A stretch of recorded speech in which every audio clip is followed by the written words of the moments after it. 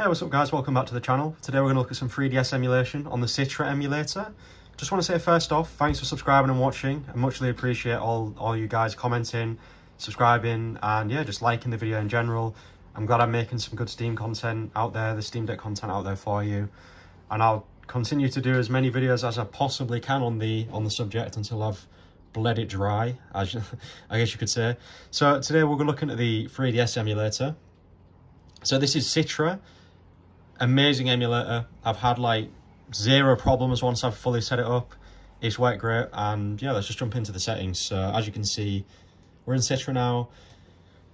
Didn't even need to install this. Like I keep mentioning, the EmuDeck website actually does all the back-end stuff for you guys. So they've made it so intuitive that once you download EmuDeck and load it up on your system, it will just basically talk you through everything and ask you what kind of emulators you're going to be using and how to get them set up, and then where to put the ROMs, blah, blah, blah, blah, blah. Only thing it won't do is tell you where to get ROMs, which is something you'll have to find out by yourself due to obviously legal reasons. So once you've got all that set up, and like I said, EmuDeck kind of sets up the Citra emulator, but I just wanted to show you what kind of settings I'm running on, just so you could maybe just double check yourself in case EmuDeck has done something weird, or if you're setting them up manually, fairs. So as you can see, 3x native resolution, so you're getting a nice, it's just that's over 720p resolution. It does look extremely sharp in game, I must say. We've got like Pokemon X looking better than the Diamond and Pearl remakes, which is pretty mad.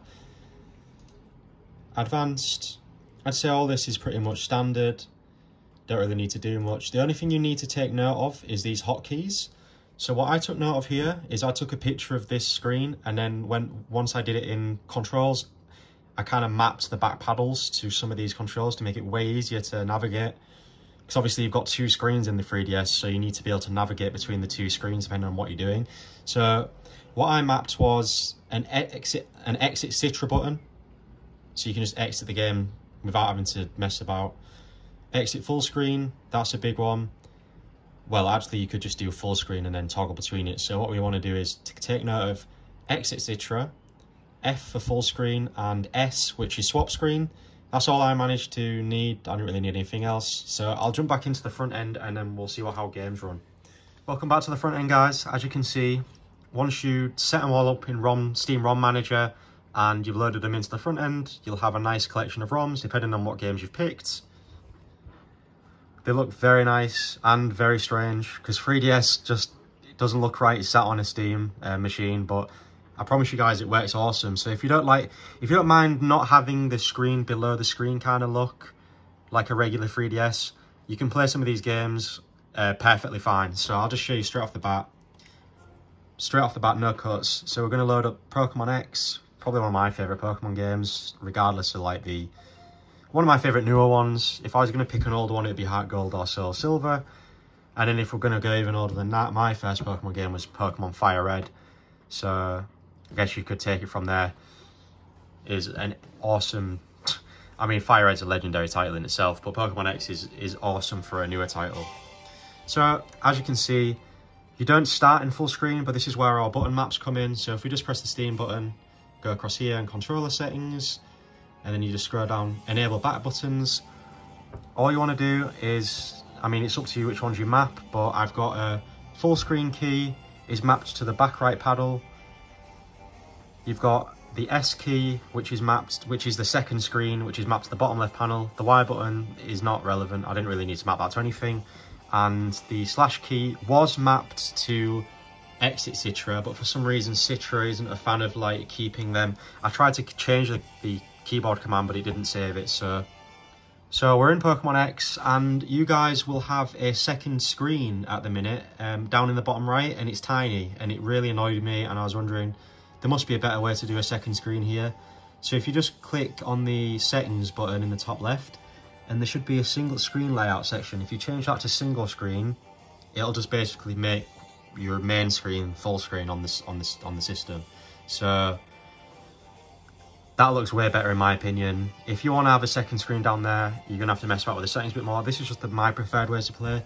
So all you want to do is, with our mapped buttons, press the right bumper, or the right back paddle even, and that makes us full screen. And we're now in full screen. So as you can see, if I just load into my game, haven't played a lot of it so far. As you know, I've got a lot of games to play and not a lot of time. That's life. So as you can see, it looks insanely good, sharp. I was running this, I was like, holy shit, this looks as good, if not better, than the shoddy Diamond and Pearl remakes that we got, because obviously that was in like that chibi style. This has its own unique style, but yeah, I don't know, I was like, damn, this looks awesome. And you'd be happy to know that this runs at a mad TDP. If I just go into the, give us a little display of the graphics and stuff, the chart, you're looking at like 8.7 watt, which is extremely low because two of that wattage is pretty much the system using the power. So you're looking at a mad battery life for 3DS, and this goes for most 3DS games. As you can see, I'm limiting it to 4 watt here.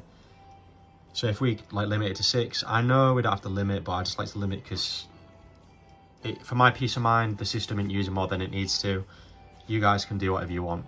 So as you can see, we press the back bumper, it basically takes us into not full screen, and if we press the back left bumper, it swaps to our second screen. So unless you need both screens on at the same time, I just find this a really nice way of just managing the screens. So say for instance I want to save on Pokemon, you just press the Y button and then I'll swap to second screen, just go down, click save and save the game. I mean, it's as straightforward as that. And then once we're back in, we go straight back into the top screen. So I'll just play some gameplay as usual, speak to some people. I mean, it's pretty mad, to be fair, like the capabilities of this device now that I've got so many emulators set up on my system. I can hop from like PS2 to GameCube to Wii U to Switch to, you know, like the possibilities is pretty endless.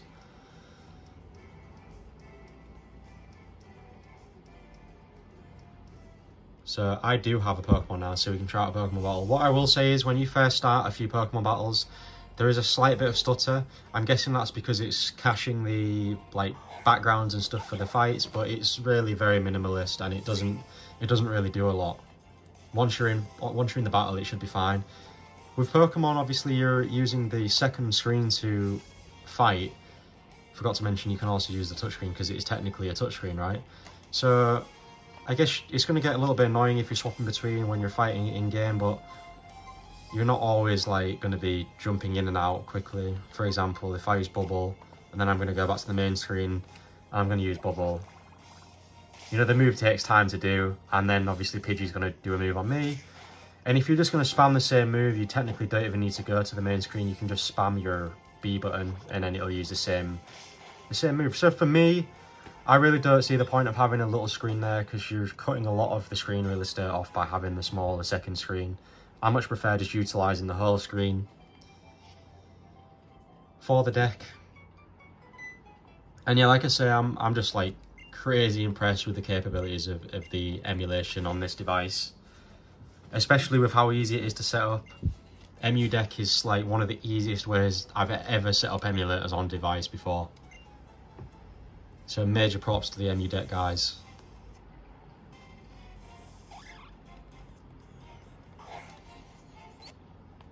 Like I said, like depending on what Pokemon comes out, a little bit of stutter to load in that kind of Pokemon. It's a little bit weird, but it's only for like a millisecond.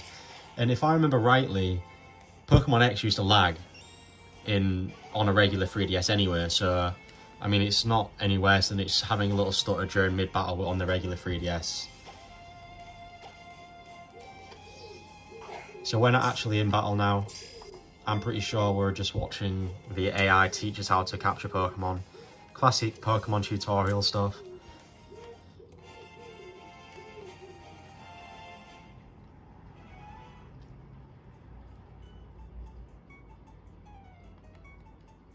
But yeah, I have no doubt that like you'd be able to completely finish Pokemon on this, no problem.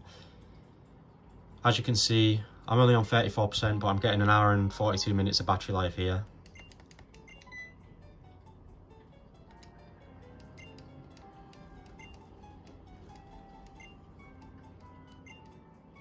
So I think you probably get more battery life on here than playing it on a regular 3DS. One of the main problems is you won't be getting like the full 3D effect, but I know a lot of people aren't really fussed about that, and most games now don't even utilise that 3D effect that much anyway, so it's not really a deal breaker. Not for the change up in resolution, like it is a lot sharper. So if we go down to bubble, like this, the switching of screens is seamless anyway, so like I say, if you're holding the device and you've got your finger on the back paddle, you can just quickly switch between it. It's pretty straightforward. So I think that's enough for Pokemon shown. We'll move into something like Zelda, and yeah, we'll just see how that goes. Just a quick one, I forgot to mention, when we want to quit a game, sadly Citra has a bit of issue with you just going straight to home and then exit game. It wants you to actually exit the application itself. So we can map a button to quit straight away, but like I said before, the control was being weird with me, and I wasn't able to change the keyboard command to a different button. So for the sake of now, I just go to click that back button to go full screen, literally just come down here and click exit, and it will just quit the game. Easy as that. So we're back in Zelda. Your game will start off not in full screen, so we literally just put it in full screen. In fact, I'm pretty sure there's a setting which enables you to just keep starting full screen anyway, but it really doesn't take that much effort to just press the back button. So as you can see, flicking between as usual. The only annoying thing I will say is you have to map the back paddles for every 3DS game. You can't just manually add them for every game. You have to go back and add them to each section of like each game you play. So it takes like 2 seconds. It's not really that much of a hassle, but if you've got a lot of 3DS games, it might get quite kind of annoying, but worth it in the end once you get it all set up. So I'll just load into Link's Awakening, Ocarina of Time, and as you can see, we're in game. Using less battery life than Pokemon was, unless that jumps up. It doesn't look like it's going to, so like I said, the 3DS is mad for utilising so little TDP. You can have 0 fan noise, and you can get a mad amount of battery life as well, which is just awesome. So if you're a fan of 3DS games, the Steam Deck is such a solid device to have. As you can see, I pretty much just started Ocarina of Time. I do like Ocarina of Time, but every time I seem to play it, I just get frustrated with like the fact that every time you load in, it starts you out in your house. So like, I don't know why, but unless you're in like a dungeon, I guess. Every time I loaded in, I had to like backtrack to where I was, and if I hadn't played it in a few months, I just kind of forgot where I was supposed to be. It's not a hand-holded game whatsoever. Like, you're expected to like explore and know exactly where you're going, which is I can appreciate. It's that kind of game. But yeah, like I say, when I picked up after a couple of months of not playing it, I was kind of lost, and I was like, where the hell am I going? So I haven't actually finished this game, which is kind of like mad to say, because it's such an iconic Zelda game, right? So we do need to go see the Great Deku Tree, but apparently we need a sword and shield first. And I'm pretty sure in order to get a sword and shield, we have to buy them. Let's just go into a few houses and see what happens, because the loading time is pretty fast.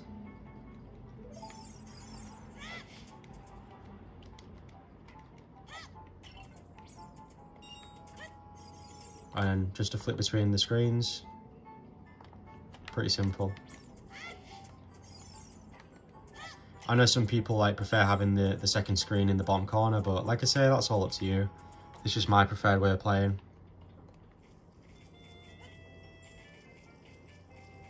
I have to say, probably my favourite Zelda game is Breath of the Wild, is the one I've put most time into, but A Link Between Worlds is pretty awesome too. That one's on the 3DS, and I do plan on showing that one at some point. But yeah, Ocarina of Time has always been one that people tell me to play, so I probably should get on with it at some point. So he's selling the shield, but we don't have enough rupees in order to afford it, so it looks like we're going to have to farm some rupees. Annoyingly, you've got to deal with the camera as well, because obviously the 3DS only had like one unless you're counting the C stick, which was not really a secondary analog stick really. It wasn't as good as the main stick, but it was like kind of like a little nub that didn't really move, but you kind of like used your force on it. It was decent, but a lot of the older games didn't map that to any camera controls, so you're kind of stuck with just having to deal with a regular camera that follows you around, which is a little bit frustrating.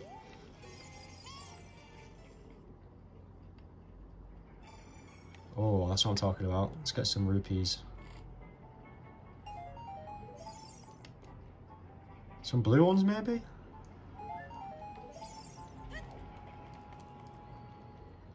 I think the last part I remember getting to this on the 3DS version was the part where you go into that guy's mouth. It's like that big creature, you have to go through its mouth. It's like a mini dungeon inside his mouth. You have to like feed it some fish or something, and then you go through its mouth and you have to go rescue somebody. It's about as far as I got, and that's not even like with Adult Link, that's just with Kid Link. I know that you transition to Adult Link at some point. It's funny though, because Ganondorf is probably my favourite villain from Zelda, so yeah, I've got quite a backlog of Zelda games to play, including like Wind Waker, all them ones. Can't pick that up. Someone needs to give me a sword.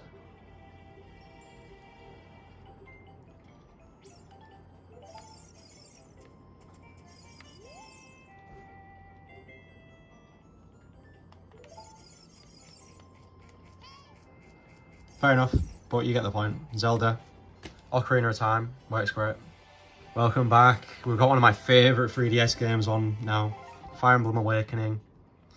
I kind of want to flex this because it's probably one of the most collectible items in my possession currently. It is my 3DS. I'm kind of mad proud of this because I picked it up at a pretty decent price, and it's kind of skyrocketed because the 3DS is on a bit of a rampage at the minute. It's my Fire Emblems. It's quite hard to pick up the pattern on the back or on the front of it, but it's my Fire Emblem's Fate 3DS XL. I love it. As you can see, you got like it's pretty subtle, but it's very clean. Yeah, just flexing because I mean this is a gaming channel, right? So any chance I get to show off some of my collection, I'll be sure to do it. But yeah, I love Fire Emblem. I do love Three Houses as well. That's a solid entry. Tries to change it up a bit with the school system, and I can appreciate that. With the 3 different playthroughs you can do as well. Fire Emblem Awakening is the first Fire Emblem I actually played though, back on the 3DS quite a while ago now, but I know there's been Fire Emblem since like the mega old Nintendo consoles, so fair enough. I'll just skip through the cutscenes. There's no point of us watching cutscenes, they're all in game anyway, out FMV style. So the only thing I will say is the character pictures are not used to be blown up in this big of a size, so they can look a little bit blurry, whereas as contrast to like the in-game stuff, which looks really sharp. Weird haloing effect on some of the characters though, I will say. I noticed that. Might just be a case of a single box that you have to check in Citra. I'll have to have a look. It's nothing really crazily bugging me at the minute, so I haven't really bothered to check it out yet. You can swap between the bottom screen and the top screen so easily. I just want to keep showing you how simple it is to just swap between.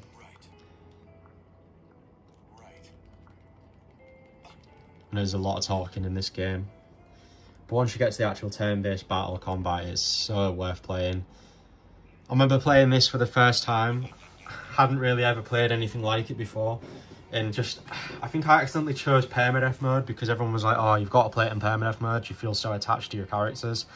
And I got like 5 or 6 hours through the game, and oh my god, there was like one fight and most of my characters were killed in that one fight, and it kind of fucked me over for the rest of the game. And I just lost like beloved characters I'd spent so much time upgrading and stuff out. It was kind of scarred me a bit, and it put me off Fire Emblem for a bit, so I think I did another playthrough where I just played it non-permadeath to get me back into it. I'm always looking at doing another permadeath gameplay of it, but I don't know if I want to, because I've spent that much time loading up my units and stuff, and every move like matters in permadeath because you can kill off your characters so easily. So it's like, I'm like double thinking, triple thinking my moveset, thinking, is this guy going to come up and attack me? Or is this, if this guy can fly over, can he still hit me? It's like, it's a stressful game in permadeath mode for sure. As you can see, a little bit of stutter when we're fighting, but that should only happen one time. I think it's just loading in like the animation and stuff like that. I don't know what it is doing really, but it doesn't seem to do it the next time I have a fight, so we'll just have a look now. A little bit of stutter there. We'll just double check and make sure. If it does it every time, then we might have to look at why it does that, but it isn't massively annoying for me. Nothing really goes on the bottom screen in this game. It's more of just like to checking stats and that, so it's not really that important to have.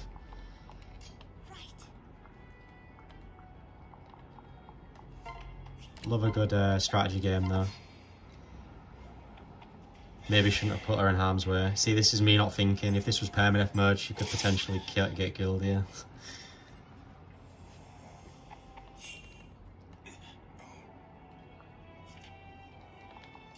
Let's get Frederick on that one.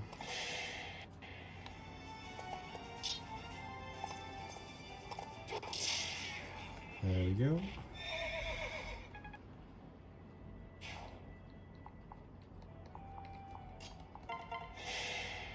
It's funny because as soon as I own the 3DS XL Fates edition, I haven't actually played Fates, the game, just Awakening on the 3DS, so is that one worth playing? I know there's two versions of it. I know there's Conquest and Birthright. I know they're two separate campaigns, but which one would you recommend playing first?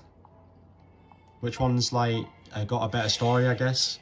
I mean, I've done the playthrough of each house in fighting 3 houses, so I'm down for playing different storylines. But yeah, if you just want to let me know which one you'd recommend starting first, I'll have a look. But yeah, as you can see, plays like a dream.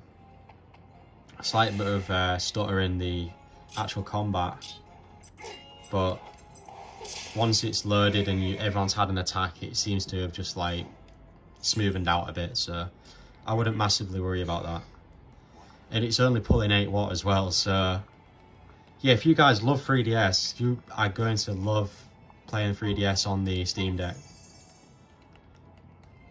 I was actually really shocked at how good it was, like efficiency wise on the TDP. But yeah guys, that's some gameplay of Fire Emblem Awakening. We'll move into the last game of the day. Welcome back. It wouldn't be one of my videos if I didn't show off a potential way of sneaking Snake Eater into a video. I'm sure I've drilled it into you enough now. I love Metal Gear Solid, so I'm always down to replaying another version of it. As you can see, this is the 3DS edition.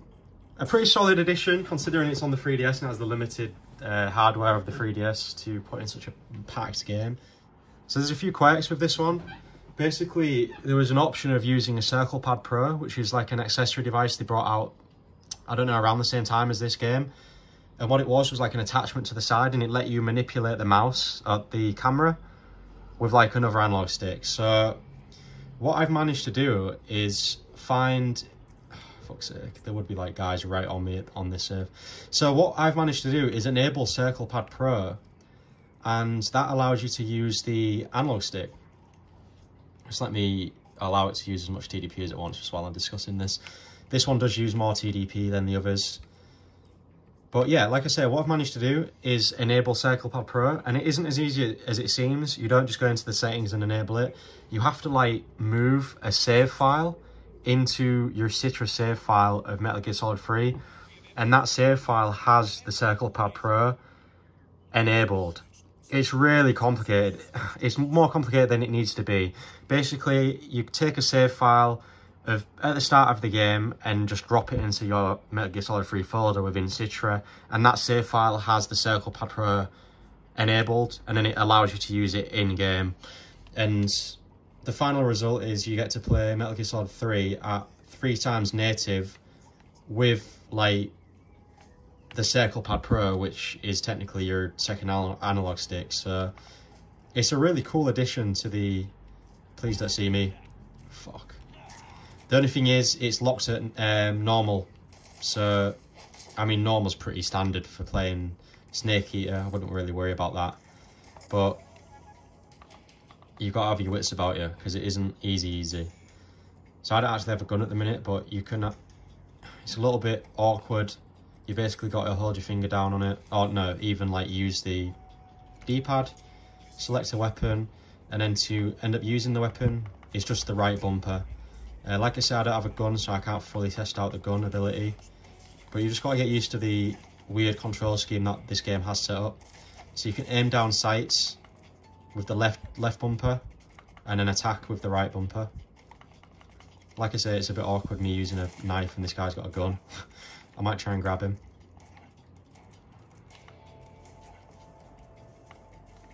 If he stops running away from me.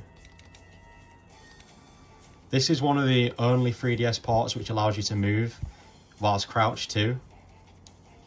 Apologies, I'm absolutely butchering this gameplay, but yeah, look. Why can't they have brought that into the HD collection? The ability to crouch and move is such a big thing in Snake Eater that it kind of annoys me that it isn't a thing in the other versions except just the 3DS version. Kind of makes me want to just solely play it on the 3DS. That and the fact that you get a mad battery life because you're only running it at 9 watt as well. Dude, leave me alone, I'm doing a video here. So the only problem I find with this game is it looks like it runs good, but because the hardware is so limited, it kind of locks itself at a really weird frame rate. If I go out of full screen, you can see that the game's running at pretty much 100% speed, but it's capped at 20. And it just baffles me. Well, it doesn't really baffle me because the 3DS is not exactly the most high-tech piece of hardware, but the game is literally locked to 20 FPS.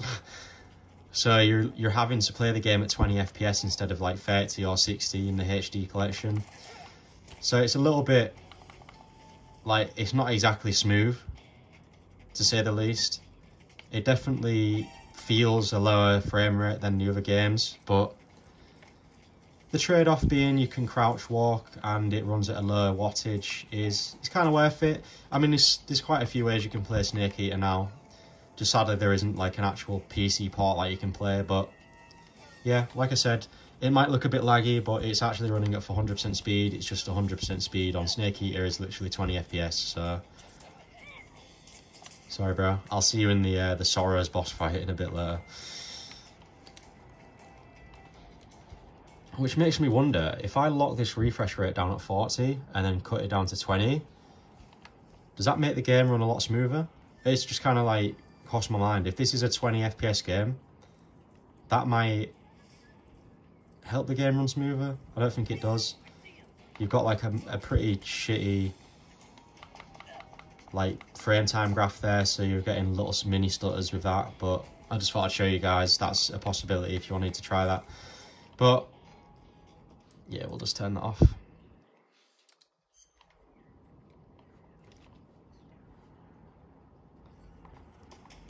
And that's switching between the only thing is you can't see your snake's health unless you switch onto this bottom screen, so you might have to flip through the screens quite often on this one, but yeah. That's Snake Eater 3D, guys. Had to change nothing on the Citra emulator, it's just the exact same settings. Only running at 8.8 watt, which is super cool. Playable, especially when I actually get a gun. And the fact that you can actually crouch walk in this makes the game a lot easier. Because in regular games you could only like slow walk and, well, prone walk even. Prone crawl even. It's not even walking, is it? It's prone crawling. But yeah. That's some Citra gameplay. I've got some more Citra stuff coming out tomorrow with some more variety of games like Robobot from Kirby's games and some Mario Kart, you know, just a few different titles. But thanks for watching, guys, and I'll speak to you guys soon.